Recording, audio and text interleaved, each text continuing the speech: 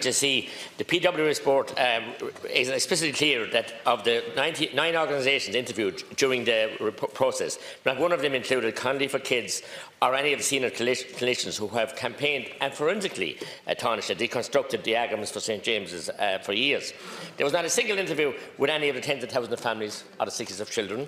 And what is the most revealing, however, and worrying about the PwC report, and I quote, "We have considered and agreed with the recommendations made by Mazars in their reports relating to cost escalation and governance.